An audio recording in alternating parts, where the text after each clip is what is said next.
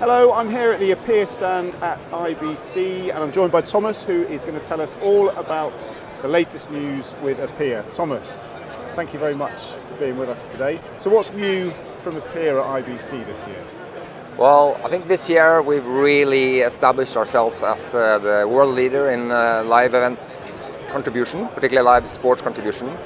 So we've done extremely well, I think, both in Europe and in the US in the sort of stadium contribution, remote production, and ground-to-cloud, cloud-to-ground space. So we're really happy about that.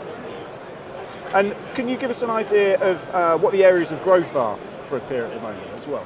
So I think geographically we've really grown a lot in the US market. You know, we established ourselves, you know, locally with our own team in the US market in back end of 21, and that's seen a huge success, I think, both with the US broadcasters and with the US sports leagues, where, you know, our proposition around spatial density and power density and our ability to manage really high complexity comes into fruition.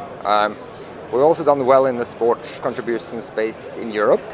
So the Appear transition from sort of the delivery space to the contribution space is you know, really catching a lot of speed. And can you tell us a bit about your work with Eurovision as well?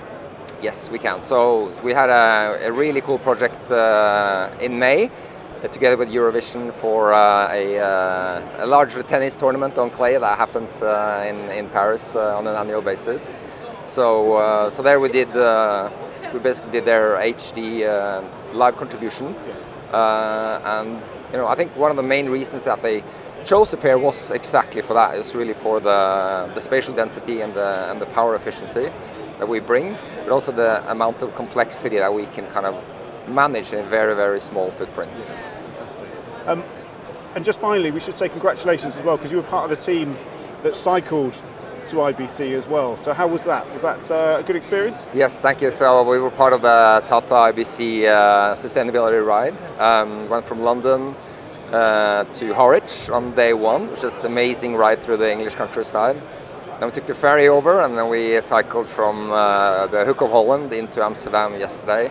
Wonderful ride in the sunshine along the Dutch coast and up to Amsterdam. Excellent. Great way to start the show. Yeah, it was fantastic. Well, thank you very much, and yeah, I hope the rest of the show goes well for you. Thank you.